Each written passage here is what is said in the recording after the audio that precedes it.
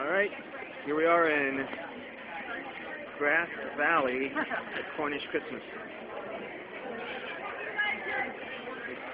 Still not too crowded, still fairly early. Trying to get some light here so you can see better. Okay, yeah. There you go. You can see it's pretty dark. I don't know how good this video is going to be, but I'm still filming it. Just so you see what's going on here in downtown Grass Valley. It's an annual celebration where they have all the shops open and vendors with food. And basically, they want everybody to come and do their Christmas shopping out here. Oops, traffic jam. Not every day, it's every few days. No, of course you can't see the people because it's so dark.